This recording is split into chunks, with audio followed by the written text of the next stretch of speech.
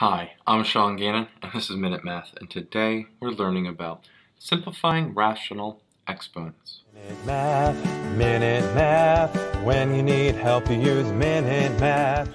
We're given this problem right here, m times m to the negative 2 power times n to the 5/3 power all squared, and we gotta simplify. Well, first thing is I'm gonna apply this squared to each part being multiplied inside of our parenthesis. So that's gonna be m squared times, well, remember we multiply our exponents here, so negative 2 times 2 is a negative 4. And the same thing here, multiply n to the, well, 5 times 2 over 3.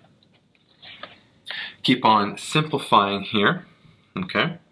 M to the negative 4 goes to the denominator, so we have m squared over m to the 4th, and then we have n here being multiplied, and 5 times 2 is 10. So we have 10 over 3 here. Well, let's go simplify. M squared divided by m to the 4th, that cancels out, and we just have a squared here in the denominator. And so we have n to the 10/3 power in the numerator, m squared in the denominator.